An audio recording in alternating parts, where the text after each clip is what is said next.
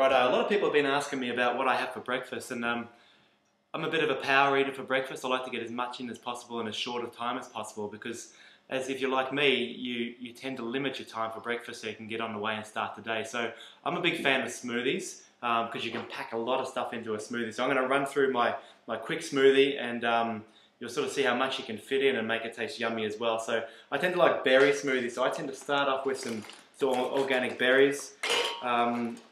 Sometimes you get the mixed ones. Today I'm doing raspberry ones because that just tastes yummier. So I tend to do about a handful of those.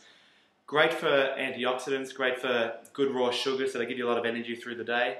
I whack a bit of avocado in because you want to have a lot of fats in your breakfast so you can get sustained energy through the day, get your omegas into you. You won't be hungry for most of the morning if you get some good fats into you as well. So I tend to whack a good half of an avocado in there as well. Another great way of getting your omegas is your nuts. I tend to sort of mix it up with nuts. Today I'm putting in walnuts because they're yummy with the frozen raspberries. So I whack a handful of those into my blender as well. Always try and get some Brazil nuts into it. It's one of the great sources of selenium, which is good for our system. So I tend to whack a couple of those, and you only need 2 or 3 of those in depending on how many people you're making the smoothie for. If I've got a banana lying around, I'll whack it in. I don't always put bananas in, but they're another good source of energy, particularly if I'm exercising throughout the day. I'll try and get as much in as I can in the morning. Sometimes half a banana. This one's a little bit outdated, so we'll whack most of that in there. If you haven't got a good blender that blends up the nuts, because sometimes nuts tend to get a little bit sort of grainy in your smoothies, I often go for the ground LSA. I whack some of that in anyway because it's quite nice. But if you haven't got a good blender, I'd probably stick to the ground LSA because it's got a good source of nuts in it, and you don't have to worry about your blender not being able to chop up nuts. But we'll whack some of that in anyway. What else have we got? Whack some honey in as well. That's a really good source of energy. As you know, it's a good antibacterial quality as well if you get some good quality Manuka honey. Also sweetens it up if you like a bit of a sweet tooth. That'll always make it a little bit sweeter. What else do we put in? I tend to like it. A lot of people take fish oils. I mix it up with my omegas. I have this one called Udos Choice, Udos oil. It's a plant-based omega. So instead of woofing down some fish oil tablets, I tend to alternate between this and the fish oils. Get sort of a good blend of omegas. And if you're not a big fan of fish oil, the plant-based one is quite a good alternative as well.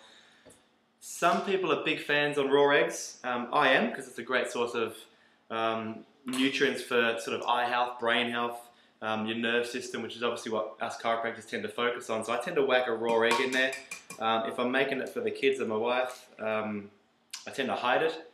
You won't notice it afterwards, but they sort of freak out when I put the egg in. But it seems to make a nice sort of addition to it.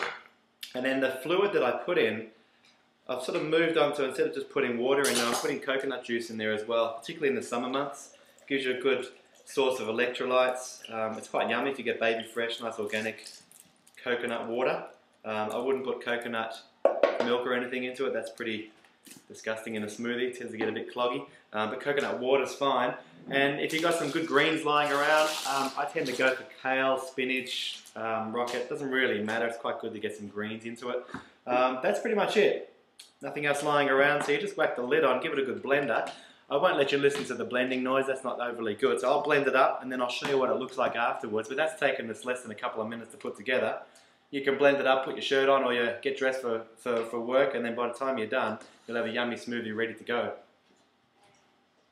Okay, so we've finished the blending up. It makes about a litre and a bit. Sometimes you add a bit of water to it to bulk it up a little bit. So it looks like this. Sometimes it looks a little bit raspberry, sometimes it doesn't, but it always tastes nice and yummy. So I tend to pour a bit out for myself, pour a bit out for Katie, a bit for the kids because they love it as well.